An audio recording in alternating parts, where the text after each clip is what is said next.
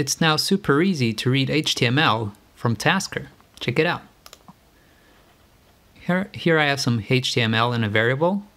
It's just a simple web page, a sample. Oops, sorry. And then I use the flash action to show it. So right now it does this. Now let's say I want to get this div item here and get its inner text. Well, to do that, I simply do this, html.div, and that shows the text.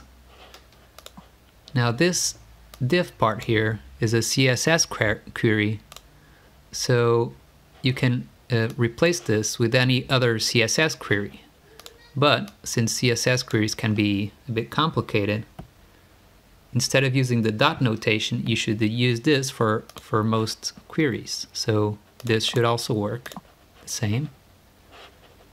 But if you know a bit about CSS, you'll know that, for example, the div is inside, sorry, the div is inside the body, so we can have a query like this, body, and then div, and then greater than div. This means that I want a div that's inside a body. And then there you go.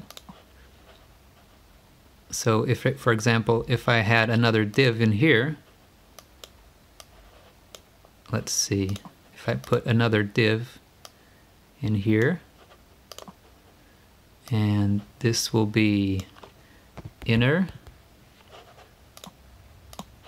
this should still get the same div because this div is the child of this body, but this one isn't.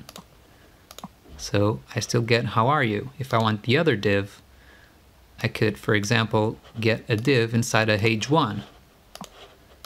So if I replace this with h1, I get the inner. Now if I don't specify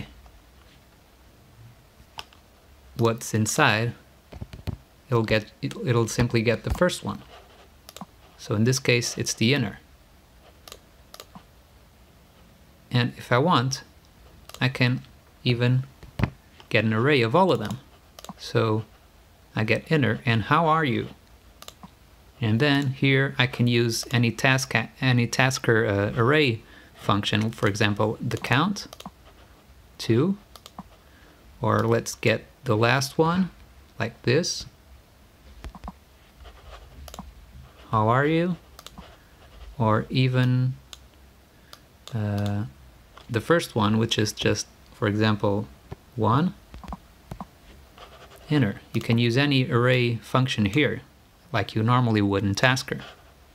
So this is how you can now read HTML from Tasker with CSS queries. Hope you enjoyed it. Bye!